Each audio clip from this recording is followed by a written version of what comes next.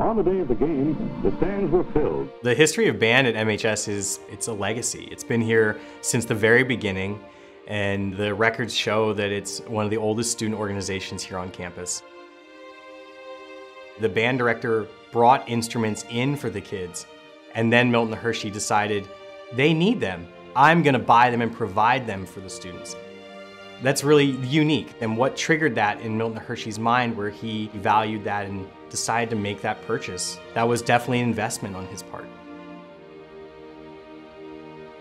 To think even in that time, I mean, it was very industrialized. It was the industrial school. So he realized that along with working, along with the initial plan for the school, music, the arts, the performance was such an integral part.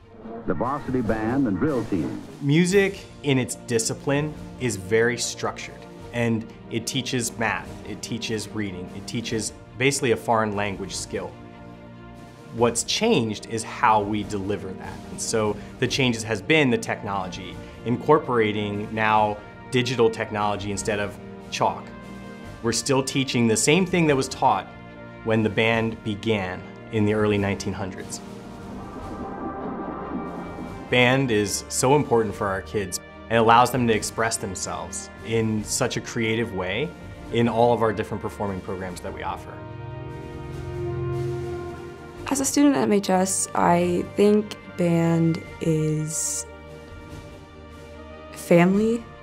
It's kind of like I'm in a new generation, you know, like we're continuing the family. It's just one big family and it keeps growing. And to know that it's been going on for that long, I think it's incredible. It's just very important to me because Milton Hershey gave me that outlet. I actually do want to go into college and major in music education.